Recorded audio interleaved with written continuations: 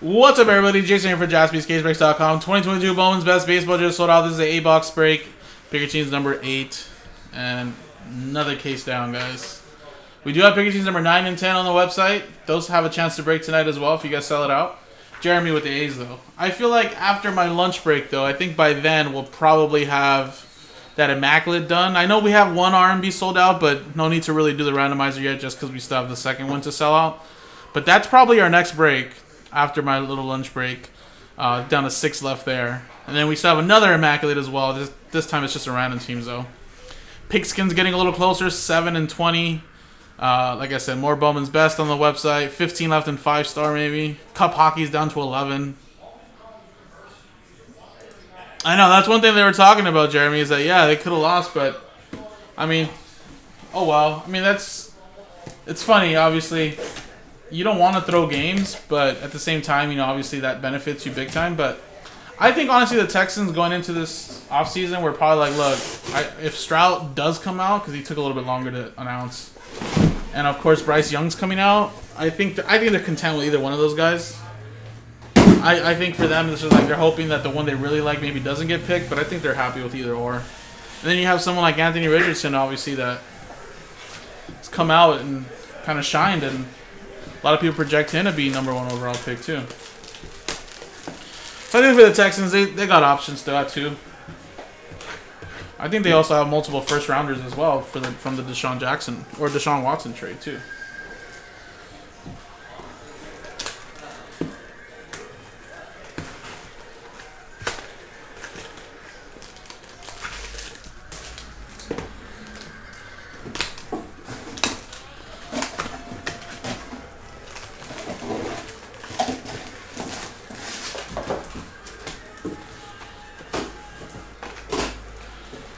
Yeah, Chad, that happened, what, like around 2 o'clock? Probably when I started, around 3 o'clock maybe? Yeah, I'm going to have to start calling you Adam Schefter. I know, right? I only seen it on TV. I was like, whoa.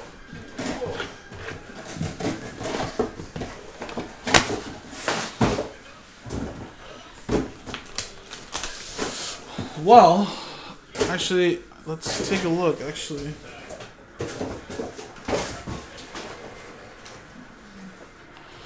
What's the NFL draft order here? So, right now, currently, you have Carolina, who moved into #1, right? So, you know they're taking a quarterback, right? Houston is taking a quarterback. Unless they shock us, but I really doubt it. They're taking a quarterback. Arizona is an interesting one they were talking about earlier, because Arizona obviously is not taking a quarterback. They have Kyler Murray. They could take somebody, top 3 pick, right? But there's a lot of chitter-chatter they were talking about earlier that Cardinals may move out of that #3 spot. Move out of that #3 spot. And then the Colts, I would assume, probably take a quarterback, right? So, yeah, maybe 3 out of the top 4. Seahawks, obviously, are not taking a quarterback. They might take a lineman, somebody to help their offense out or defense, right? Same thing with Detroit. I think Detroit's committed to Goff. I don't think they take a quarterback. Raiders is interesting because Raiders obviously can. And so can the Falcons potentially. Right? So it's going to be interesting to see how that plays out.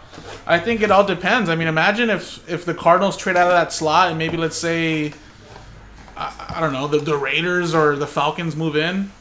Maybe even the Titans maybe. I don't know. One of those teams move into the top 3. I mean, there's a good chance that it could be top 3 quarterbacks. I think the one thing is that Anthony Richardson has really is did I say Anthony Richardson? Yeah, that's his name, right? The quarterback from Florida. He's got so much buzz that he could even be like #1. And that'll force some teams, you know, out of the top 10 to want to move into the top 10.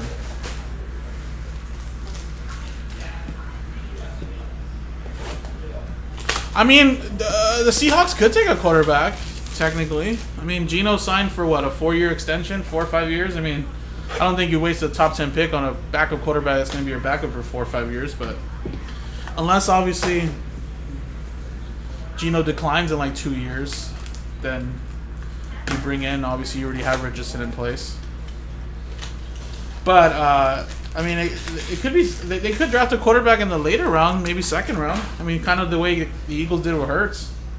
I mean, think about it. I think the Eagles, at the end of the day, were probably a little skeptical and not optimistic on Carson Wentz staying healthy, being that guy he was in 2017. So they go out and draft Hurts with a lot of big upside, and he turned out to be pretty strong.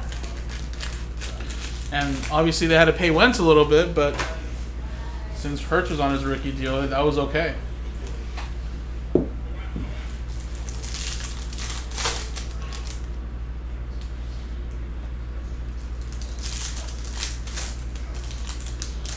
Yeah, I don't know what happens to the Georgia guy. That's interesting too. Interesting, I don't know. He still is a top 5 talent, but you know, off the field can ruin a lot of things, man. In your little town here, Wisconsin, still on the Super Bowl buzz. You got drafted by the Chiefs last year, and you got nice. That's sweet, man. I love it when it's like that. Like a dude from a small town or small city, suburb, you know, and obviously to the town, he's like a fucking, you know, celebrity hero, and then they end up winning like a big championship in a sport. That's awesome, dude.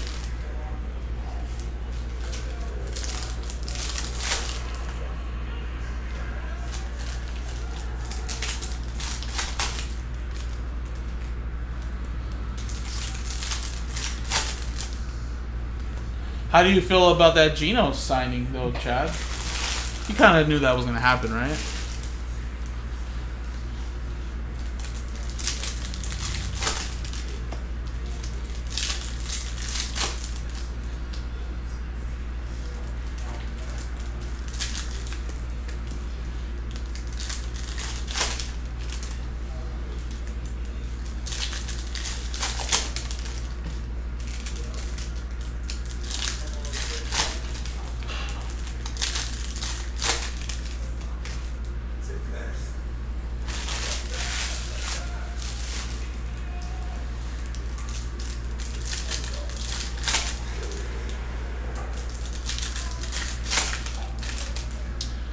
Jumped on the bus. No, I might have to check out that video, Jeremy. I'll look him up. But yeah, that's awesome, dude.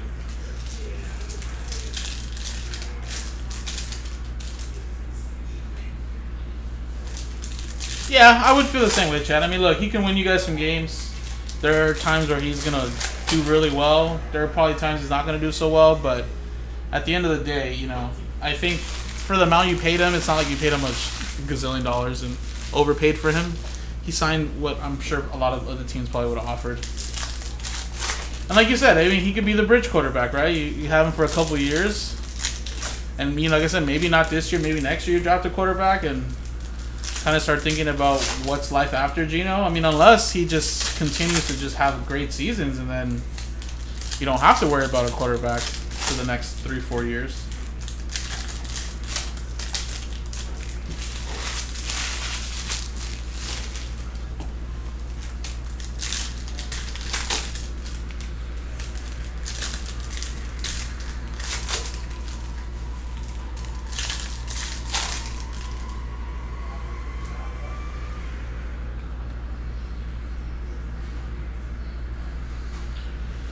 I mean, I wouldn't say he's the answer either, James. But you know what? I mean, I think the Seahawks are all in on him, and they feel like as long as they have a capable quarterback, just think of like the 49ers team, right? If you have a capable quarterback and that can get the job done, don't have to be a Patrick Mahomes. You know, as long as you just, you know, stay healthy, don't commit turnovers, make good decisions, I think you can win football games. I mean, I think the 49ers kind of proved that. Now, of course, the 49ers are very unfortunate this year, right? Having all their quarterbacks get injured, but their team was so good around them that they kind of didn't really need a quarterback to do so well. Just do your job, right? Don't turn over the ball and, you know, make some plays. So, I mean, I think that's what the Seattle Seahawks are kind of going for. Like I said, unless Geno goes like crazy, does crazy bad, then of course, like I said, those contracts that they signed, they can easily cut them and move on, or trade them, just like they did, like, you know, Eagles with Wentz and stuff. So I mean, I don't know. Of course, man, I get you, but they're not paying top tier money for a top quarterback. I think I don't know how much Gino they're getting paid, but I don't think it was more than like what 35 mil, 30. So like I said, I think it's an easier contract to get out of if it doesn't work out, but I think they rather have a guy that knows the system and like Chad said, can get the job done. You know, serviceable the way Jeremy says, and then let's gather some pieces around him in the offense and defense, vice versa. I mean, because I don't think a lot of people expected the Seahawks to do okay and make the playoffs this year. I mean, I'm sure minus Seahawk fans in general. Angeles for the A's. Elijah Green. Green to 99. Julio! For the Mariners, that's little Tristan right there. To 299.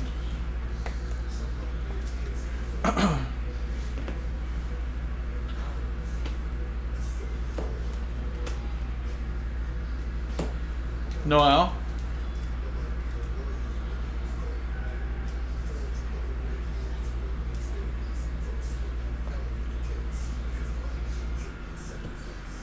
Roderick Arias.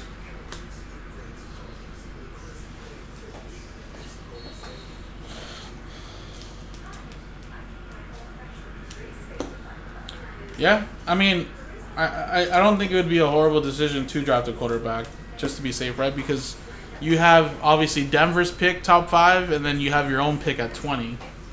And I want to say, do they have Denver's first round pick again next year? I don't know. What's up? Just ask him if he wants insurance shipping. Just regular. Yeah, I'll message him and I can message you. Yeah, and then let me know and I can send it to you or I can Venmo you too. It doesn't matter. Yeah. All right. See you later. Thank you.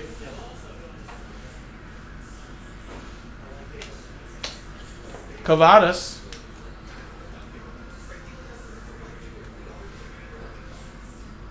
James Wood. I mean, if they for sure had Denver's first round pick next year, that'd be pretty strong too. But I have a feeling Denver will be much better next year. So, I mean, I think you're right. I think this might be the time to use that top 5 pick and get a quarterback and just develop him for the next year or two, if that's the case. I mean, maybe he beats Geno. I don't know, but I don't think so. I think if you pay Geno that money, you're not gonna really kind of want to have any controversy. But I guess we'll see.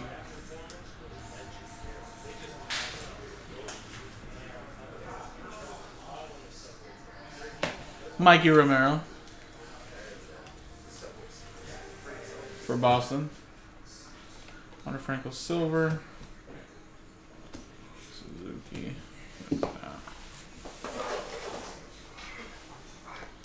For sure. I think I believe that too. I believe that too. I think that's something that should happen more often. It's funny, right? Because as good as Mahomes is, he's one of those rare quarterbacks that was drafted in the first round that actually sat a whole year. You know? Which doesn't happen often now, right? I mean, they kind of want you to plug you in and play now. And some quarterbacks got it their rookie year. Some of them don't look so well, and I feel like they ride you off after year one, depending on how well you do or not.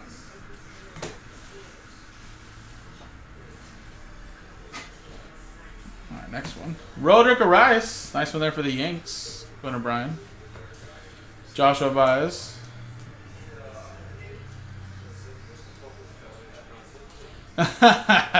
Yeah, Geno sat down for a while. I mean, you can't say Geno didn't have chances. I mean, even though he was drafted like in the second, third round for the Jets, he still had a chance to be the guy, and he did play. It just didn't work out for him, honestly. 2 out of 50. I don't know. I mean, he looked so good in college, just as other players do. And I remember watching him because I was a big West Virginia fan, just rooting for him because I remember all those weapons they had at one time at West Virginia. And then previously, before that, I used to love Pat White. Pat White was such a good quarterback for West Virginia, too. But, you know, him coming out in 2013 instead of 2012 kind of hurt it because he had such an amazing junior year, I think, that if he would have came out, even though that draft class was loaded with like RG3 and Andrew Luck and those guys, he still would have been a first rounder because he had an amazing year. That year he came back for, it didn't really look so good. Palmares. It's kind of just like Matt Barkley. I don't know if you guys remember Matt Barkley from USC. His junior year is so good. Probably would have been a first-round pick, but he decided to come back because they wanted to win after that sanction. And first of all, they did not win anything. And second of all, he got drafted by the Eagles in like the 3rd round. I like Thomas, but I think he's doing pretty well. He's still in the league, what, 10 years now? I think his family came from money already too, so he's fine. Trey Sweeney. The decisions like that can be pretty haunting, I feel like. Wander Franco.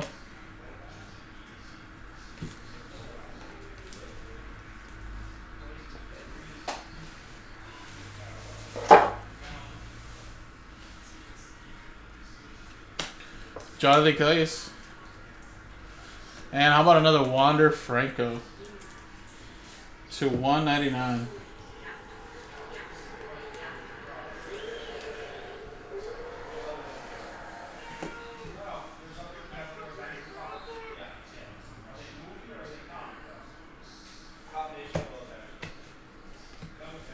Justin Harris.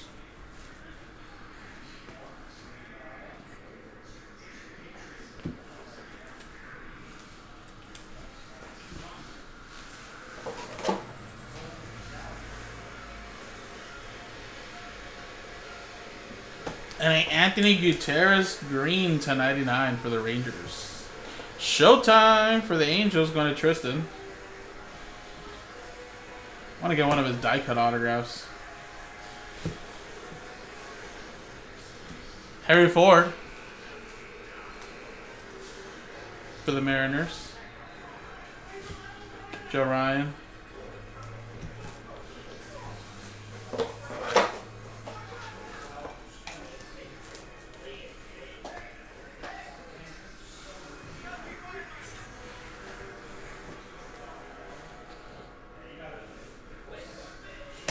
Yoswar Garcia for the Phillies, and then a little Ryan Reckley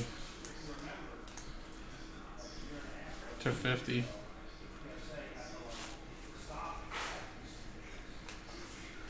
Daniel Vasquez,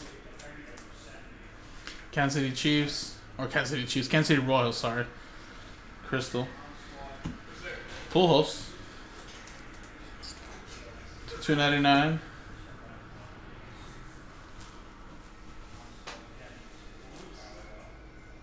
Wow, look at that. Bobby Witt Jr.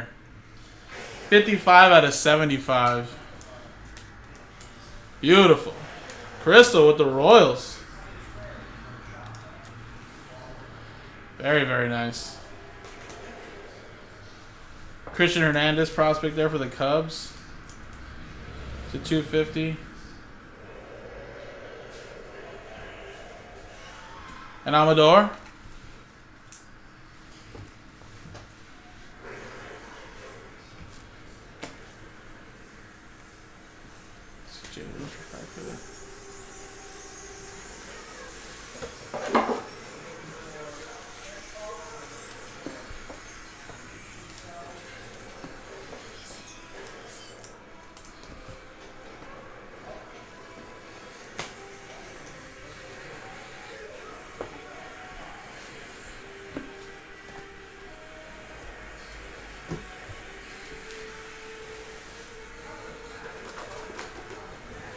All right, next four, guys.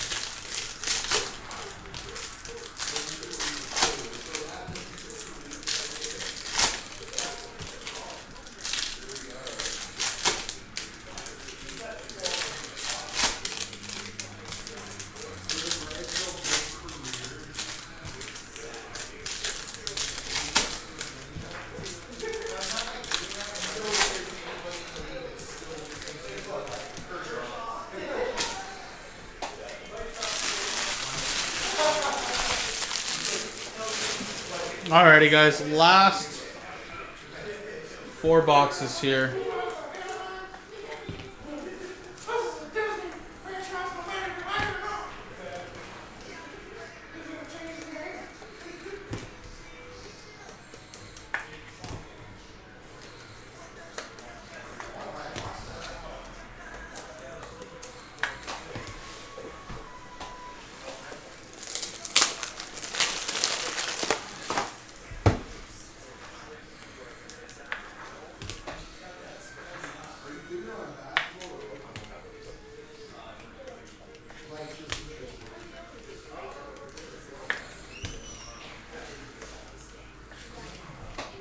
Alrighty, guys, here we go. Last 4.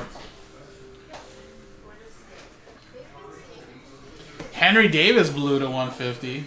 That's a nice one right there to start us off. Blue, that is Pirate Steven. Colas blue to 150 as well for the White Sox winner, Rob.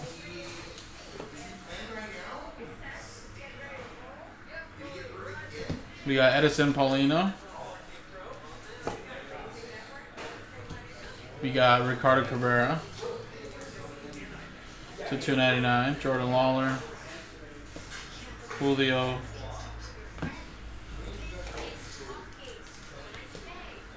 Reggie Crawford for the San Francisco Giants. Giants, that's James. He's a first rounder, I believe. Jose Miranda to 199.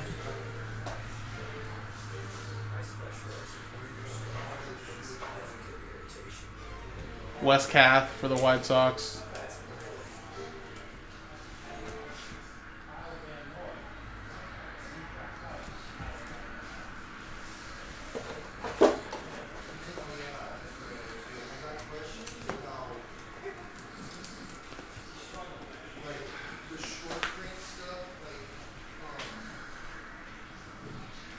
Eric Brown Jr. Jose Miranda.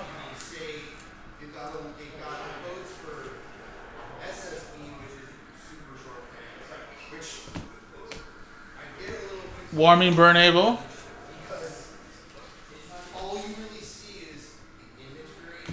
Christian Pache.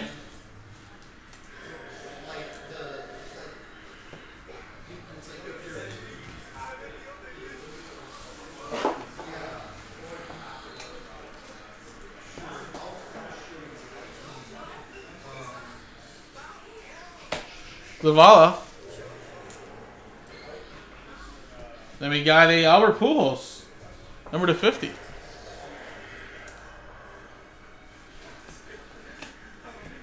Redemption.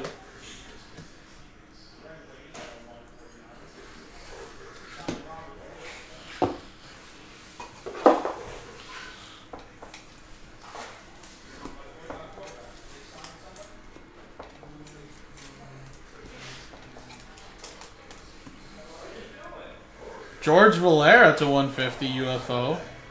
Nice one there for the Guardians, Matthew. I think this one might have had an extra auto, no?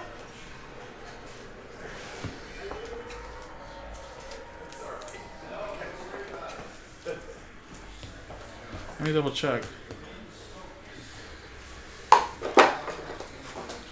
Let's see. It should be 8 total. 1, 2, 3, 4, 5, 6, 7. Yeah, this one had an extra auto. I think the redemption was not really supposed to be there. Let's take a look. Let's see if it's a big one. Prospective Royalty. Last time I pulled Prospective Royalty, I believe it was a Jackson Chourio. Wow, no, it's Eli De La Cruz. Very nice. Cincinnati Reds going to DY.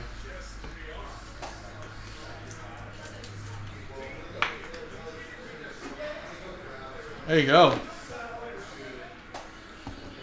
It's a little extra auto right there.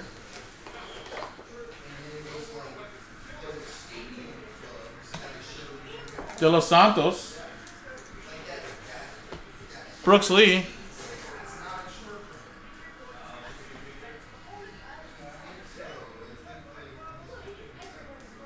And Zavala to 75.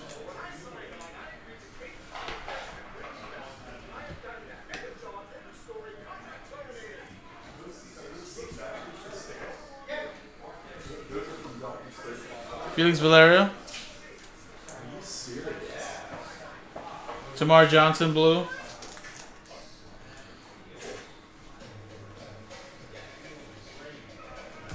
Simone Juan, to 299.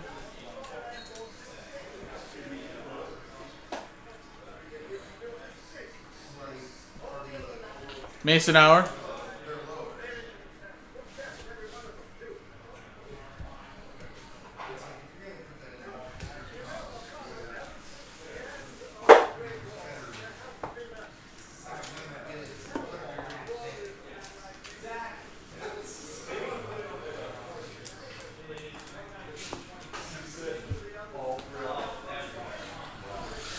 All right, last box here, guys. Good luck.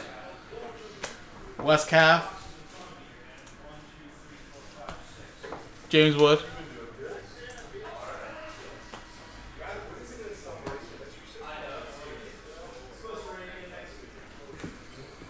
Castillo.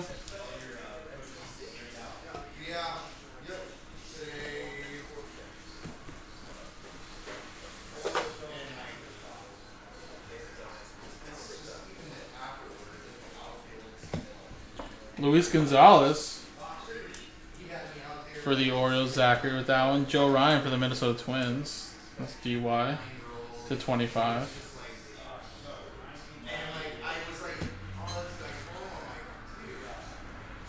Wander Franco, Global Impact. I shot one more auto, and I think it might be a color, guys. Yep. Don Calm to 150. Blue. Gold Hunter Green for the Red. Red's having a great break.